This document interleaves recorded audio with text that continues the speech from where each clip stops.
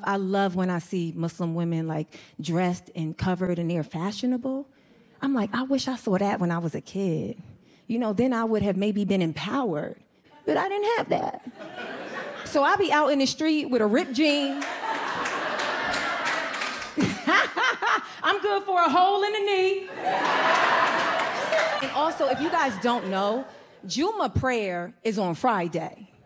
Friday in the afternoon. I'ma get there, but I might not be dressed right. Because it's casual Friday.